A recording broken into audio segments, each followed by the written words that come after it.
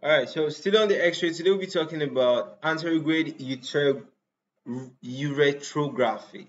Okay, that's also known as Micturating Cysto-urethrogram. I got it right. Micturating Cysto-urethrogram. Okay, also known as Anterograde Urethrography. Alright, so this is basically like you trying to study the ureter. Okay, the ureter from the bladder.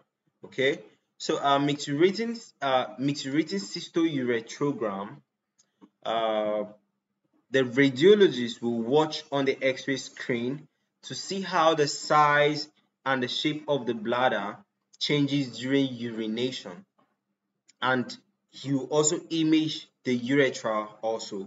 Okay, so this is basically like for people who are their fields, they know that if the bladder is moving like this, then it's normal. Then if the bladder is moving like this, then there's a problem.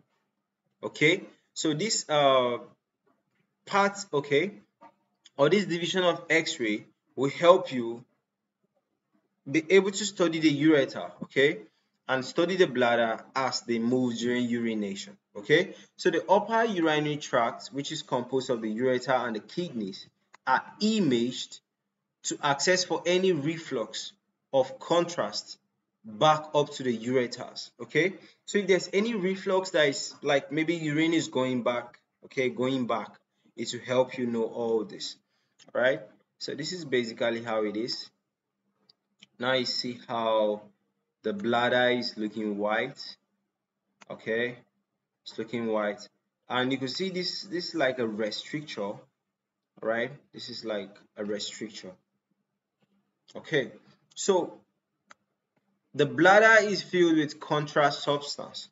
Okay, let me explain this point. Of course, you know that in x-rays, bones show up as what? White. Then anything soft tissue show up as what? Black. Okay, yeah. Okay, then anything that is in between will show up as maybe ash or something. Okay, so for you to be able to study a soft tissue that is supposed to show up as black, and for you to make it white, then definitely you have to apply a contrast substance.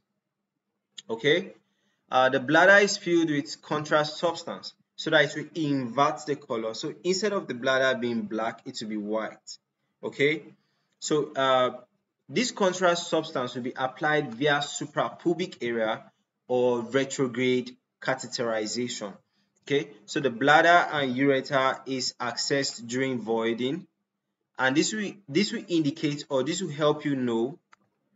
All right, so it will indicate for if you have voiding difficulties, if you have difficulties in urination, this will help the radiologist be able to point it out. Okay, it will indicate for trauma. If you have any traumas in your bladder or anything, it should help the radiologist or the doctor to point it out.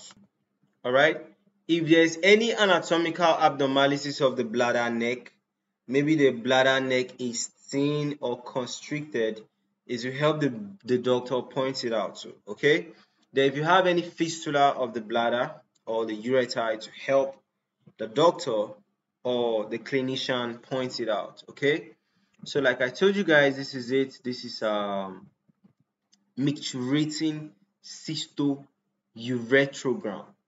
All right, we study the bladder to see if there's any abnormality. All right, and for the bladder to appear white like this, like I told you guys, you must use a contrasting substance. All right, that is to invert the color. So instead of the bladder being black because it's a soft tissue, the bladder will be white.